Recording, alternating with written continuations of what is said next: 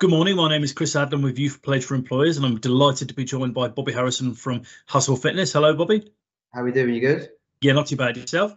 Yeah, good. Thank you.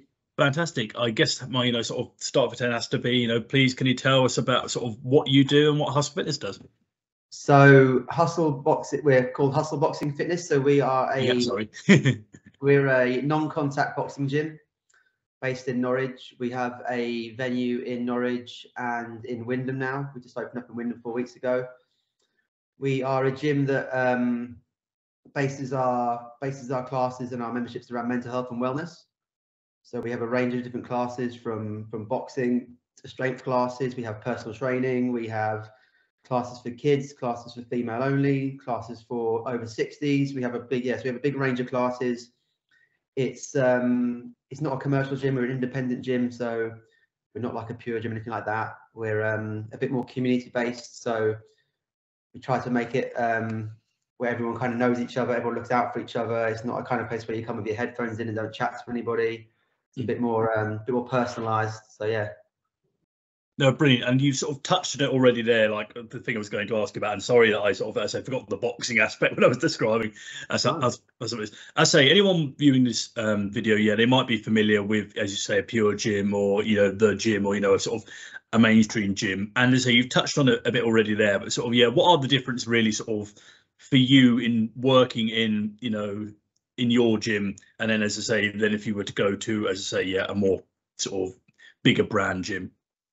I think personally, myself and my coaches have a bit more freedom to be who they want to be. I think in a commercial gym, you're kind of led down a specific route. You have lots of constraints about what you can and can't do, whereas we are a bit more open to ideas. And if my coach has an idea and brings it to me, I'm more than happy to run it and see what happens. Whereas I think commercial gyms, it's just like a commercial job. I guess you're kind of told what to do, when to do, how to do it, and you have to wear a uniform. And we try to make it a bit more natural, a bit of a nicer place. Not a nicer place to work, because obviously anywhere's nice to work, but we try to be a bit more relaxed. And yeah, like our coaches are very they've got lots of ideas. And I think if you're in a certain commercial gym, you're probably not allowed to do certain things unless you've been told you can do it. No, brilliant, and thanks for sort of clearing that up. And it's really nice to sort of actually know that, as you say, your coaches can make sure they get their personality across. They're not being molded to a specific corporate image. As you say, they've got the freedom to I say come to you with their new ideas, try things out, and be themselves, which must make for an overall more positive workplace, to be honest. Oh, 100%. Everyone here gets on really well. Everyone's really happy.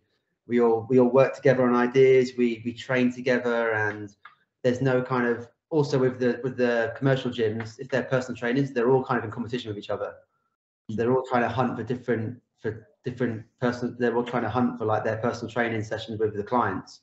Whereas our place, nobody really has to kind of fight for a personal trainer. The personal trainers, the people come to them.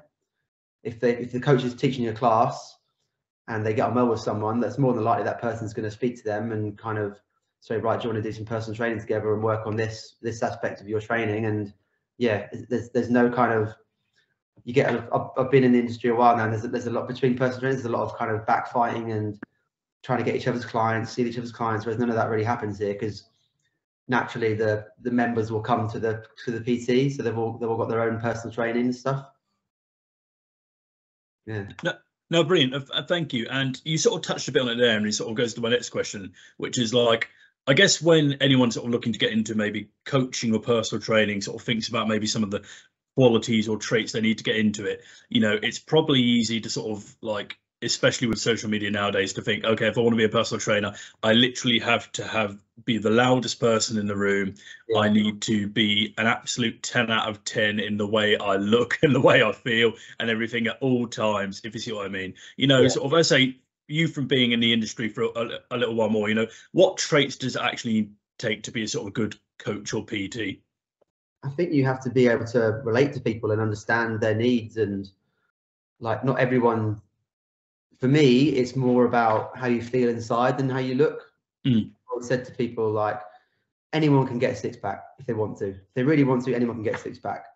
that doesn't mean you're then going to be happy inside your head. If you're not happy with what's going on up in here, but your body looks amazing, it doesn't make a difference. You're still going to be unhappy. So the way we work is someone comes to us and says, right, what in your personal training session, what are your goals? And they might say, oh, I want to lose some weight, but then that's fine. But why do you want to lose the weight? What's the real reason you want to lose the weight? Or they might say, I want to tone up. So why do you want to tone up? Like, what's the real reason you want to do this? And if you can find out those connection points with somebody, as in why they really want to do it, rather than just, oh, I just want to lose some weight. Because most people will just say that because that's what they think they have to say.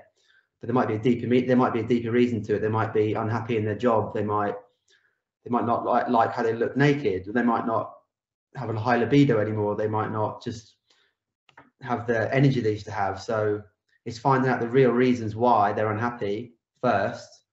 Then you can work with them a lot more. You actually know the real reason, what deep down. Then you can connect with them, rather than just being, oh, we're just going to do 1,000 squats and you're going to lose some weight. Because after a while, that's just they'll go back to square one, and it's not really going to move forward. So would you say that probably, you know, for someone interested in, say, in coaching personal training, that rapport building ability, that ability to, as you say, talk to people and understand people and sort of, you know, I say, understand where they're coming from is probably the most important trait? Oh, 100%. That's the most important trait, definitely. Yeah, speaking to people, understanding their needs, listening, making recommendations. But yeah, 100% having that rapport with somebody and understanding people's needs and what they want, definitely 100%. That's the main thing you need. No, fantastic, thank you. And as I say, it's really sort of interesting to hear that, as you say, from yourself, who's sort of, you know, sort of been in the industry a while. You know, as I say, you've probably seen your fair share of coaches and personal trainers and stuff. And as I say, to sort of hear what it actually requires to be, you know, a good coach or personal trainer, as I say, compared to sort of all the ones we see on Instagram or all over social media, you know, because as I say, I think we all sort of realise that, okay, that's not actually how it is. But if you see what I mean, unless you are in the industry, you probably don't know how it actually is. Yeah, a lot of personal trainers you'll see people like absolutely beasting people till they can't walk or they're sick, and they think that's an achievement. In reality, that person's just been sick, they can't walk, the next day they can't train. So you've just taken that person who, for example, hasn't done a lot of training, they've then been sick, they then can't walk the next day, that means they can't train the next day. So that's not really achieving anything, because the way we work, we say train smart, not harder. So if you've got someone brand new and you're really pushing them out of their comfort zone and they can't do what you've asked them to do, they're not going to want to come back again, because they're going to hurt the next day. You've got to take things slowly with people if they've not done it before. If someone's like an athlete, then yeah, you can push them harder, but it's not just about pushing people to as hard as they can work for that hour or 30 minutes. It's understanding what they need. Like, they can't do a certain move, let's work on that first, because you could work somebody, like I said, till they're sick, and then they can't train again the next day. Whereas if someone trains to 70% every time they train, they can train the next day. They can train the next day after that. You can still do something the next day. But if, say, for example, you've done a leg day and you can't walk the next day up the stairs, how's that beneficial for them? They can't then walk, they can't move, and it's like they're not going to want to come back. So you've got to think about how you're training people, why you're training them in certain ways. And it's not just about how many calories they burn, how much they sweat. I think a lot of people think too much into that as like, oh, that's a great workout because I burned 1,000 calories, I really sweated, but then you can't walk the next day. So who's really benefited there? Nobody. Yeah. No, I completely understand where you're coming from, and it's really like interesting to know, say, how much of a sort of, say, personal and empathetic value, you know, you put on, you know, the skills that the coaches need. And it sort of actually leads me to sort of think about and ask this question actually, which is sort of any young person who thinks they maybe want to, as I say, get into sort of coaching, fitness, personal training, they would probably think, okay, I need to be doing any kind of fitness stuff I can in my spare time to obviously build that up on my CV or have that experience. But as I say, now you sort of, as I say, spoken so much about the personal element and, you know, that sort of sincereness you need to have to yourself. What, you know, if you were going to hire a coach tomorrow, you know, what kind of things do you see sort of on their CV, or, you know, do you talk to them about, you know, once you get past sort of their physical experience to make you think, actually, you know, you're going to be really good at building rapport with people? Yeah, I think stuff like if they've got customer service experience, I think that's one thing for me. I've I've done every job you can ever imagine. I've done sales jobs, I've done marketing jobs, I've done customer service jobs. So for me, if you've got all different kinds of experiences, if you've worked in a shop, front-facing shop with people before, for me that's customer service. You can talk to people. So it's having those extra life skills that are going to relate to coaching. But also then it's, for me, the way I hire coaches now is I look for kind of people who've got their own niche in their kind of because fitness is like so broad. So my niche is boxing. So I'm a boxing coach. So if someone comes to me and they're a strength and conditioning coach, for me that's a niche. If you're just a general PT, you're just a general PT. There's thousands of general PTs in the UK now. If you are thinking about becoming a personal trainer, I would say one of the most important things is get your PT qualifications, but then focus on one area of that you can specialize in. Because if you're in a gym with 10 personal trainers and all they do is the same thing, but you're the boxing coach, who's going to get more clients? Probably the boxing coach, because he's got more of a unique skill than everybody else. So get your qualifications, but then look at, right, what unique skill can I get? Could I become a calisthenics coach? Could I become a strength and conditioning coach? Could I become a football coach, but also a PT? Again, that's another one which is very popular at the moment, football PTs. So the kids who are playing football regularly, they want a bit of extra personal training to work on a certain aspect. If you've got that personal training qualification and you're a football expert as well, you're going to again stand out in the crowd. I think having that niche where you can stand out is always going to work better than just being a one-trick pony, I think. No, brilliant. Thank you. That's a really sort of useful insight. As I say, you know, I wouldn't have even have sort of thought about the, you know, say that the market of PTs being sort of, you know, as you say, sort of not polluted, but, you know, full of people, as I say, who haven't got that, as I say, that unique selling point or that, you know, something that separates them apart from everyone else. So it's actually really, you know, useful advice to know, actually, as you say, once you've got your relevant qualifications, find an area, you know, or a niche and target that, because as you say, it's only going to sort of help separate you from the market and help you long term. And one thing you sort of touched on a bit earlier is you sort of touched on some of the things that your coaches do and stuff. And I sort of asked this question to all employers, and I know there is no such thing as a typical day. I'll write that right now. I know there's such thing. But if you were to sort of talk me through the kind of thing that you sort of managing both sites do on a daily basis, and maybe sort of a typical day for some of your coaches, you know, what would those, you know, what things are they doing in a day? What does it involve? I think for a coach who is a personal trainer, you'd be probably starting quite early. I would have thought most would probably start at 6 o'clock in the morning. They'd have their training sessions. They might have, some coaches could do up to 8 hours a day of coaching back to back sometimes, but for me that's too much. I think you need to have kind of set limits to, because if you train 8 people in a day back to back, by the time that 8th one comes around, they're not going to get the best service. So I think they spend a lot of their time training people. I think they spend time programming what they're going to train, what they're going to do in the session.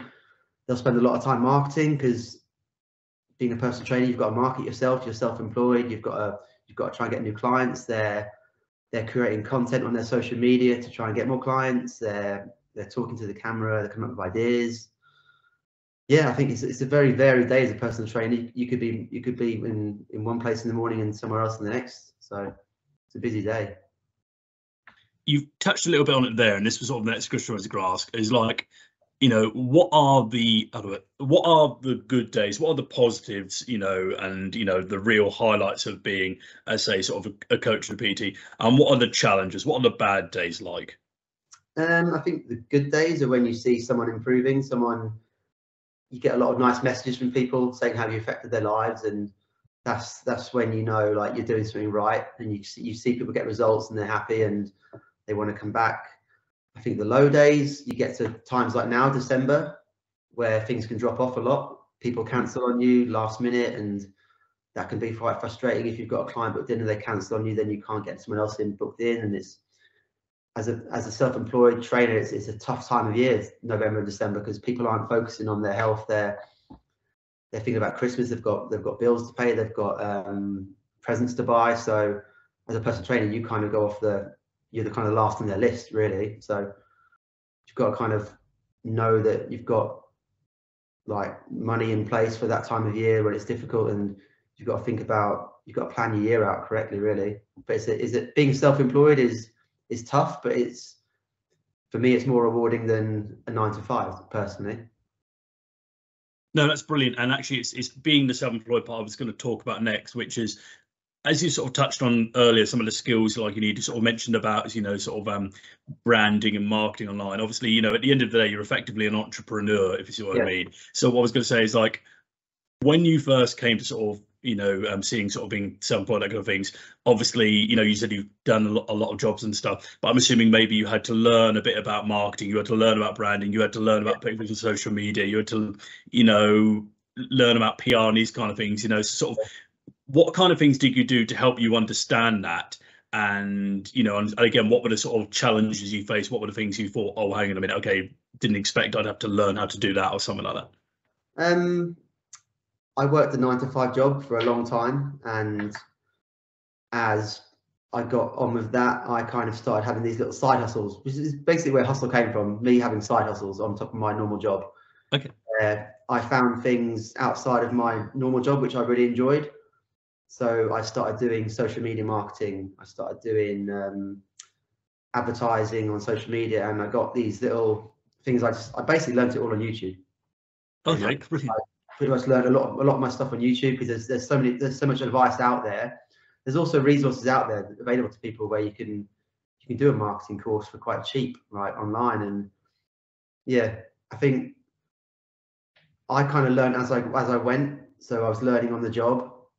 It's not something I just learned overnight. I'd been around sales teams, I'd been around marketing, and it's all stuff you have to learn as you go, and you're learning as you go, and you make mistakes, you get things right, you get things wrong, and you're right. No, since I opened up this second gym, I knew what to do this time, rather than the first time I opened the gym. I was like, well, I'm just trying here to see what happens, and now I know the formula that works. Right, this is what I need to do before the gym opens. These promotions I need to run. This is the marketing I need to do. So I think it's like kind of testing things out, seeing what works, what doesn't. And yeah. No, that's brilliant. I've spoken to a lot of sort of, you know, sole traders and entrepreneurs, and, you know, people who say have gone into things for themselves, and you wouldn't believe the amount of people have just said, yeah, I Googled it. Yeah, I YouTubed it. Yeah, you know, I looked online for what resources I could. And I think sort of, and it's probably reflective of the attitude you need to be a coach or PT. I guess you need to have a can-do attitude, a willingness to try about it, because as you say, otherwise you're not going to sort of make those mistakes, learn those lessons. You know, as you say, sort of with your opening your second gym, that will make things easier for you long term. Yeah, you've got to have a very thick skin, especially when you first start, because the hardest thing is going to be when you first start is to get new clients. So there's going to be times where you don't have any clients, and it's going to be a real struggle. You're like, why am I doing this? But once you get one client and you do really well with them, they're going to tell their friend. You might get a new client, they're going to tell their friend. So it's all about it's all about speaking to people, referrals, and if you treat people well, people will like you, and you're likable. They'll tell their friends about you. And like I said, if you've got your niche, like my niche, when I moved back to Norwich 3 years ago, I was in the gym teaching boxing. No one else was teaching boxing. Within a month, I had 10 clients. Brilliant. Everyone saw me doing it in the corner of the gym, padding people, and they were like, "Oh, do you do boxing?" I'm like, "Yeah." "Can you teach me?" I'm like, "Yeah, no worries." So it's something, if you can deliver something that's not being delivered already, something brand new, something that's interesting, I think you'll always stand out from the crowd. So it's having that, like I said, it's having that niche, making sure you can stand out from other people, and having your speciality, and not just being the same as everybody else. That's boring. Yeah, no, definitely agree. And I think that's a great piece of advice. And when it comes to sort of advice, and this is sort of my final question really to end on, and I've asked this to all the employers I've spoken to, and you've touched on, you know, a little bit about the sort of the journey you've gone through, and as you say, sort of working 9 to 5 and other jobs and stuff, you know, to how you got here. But if you could sort of go back now and have a word, say, with 17, 18-year-old Bobby, you know, taking into account now all the experiences you've got, the jobs you've had, the things you've learned, what would be the one piece of career advice you would give to your younger self? Great question. It's hard because, like, I'm 41 and I didn't get into this industry until 6 years ago. So for me, it's just a case of trying as many things as you can. Like, don't stay to the same job. I stayed in the same job for nearly 9 years, and I could have done so much more with my time, and I could have started earlier. I could have, yeah, I would say if you've got a job and you start feeling like, right, I can do something else now. So especially if you're young, every 2 years, think about doing something else. Like, learn a new skill every 2 years, and then by the time 10 years goes past, you can do marketing, you can do sales, you can do customer service. Then you can run your own business. You've got all the skills you need to run your own business. And if you run your own business, you're probably going to be more happy than work for somebody else, I'd say. If that's what you want to do long term, you want to have your own gym, you want to be a personal trainer, you need a lot of life skills to be able to do this. So yeah, for me, it would have been, I would have started earlier, to be honest.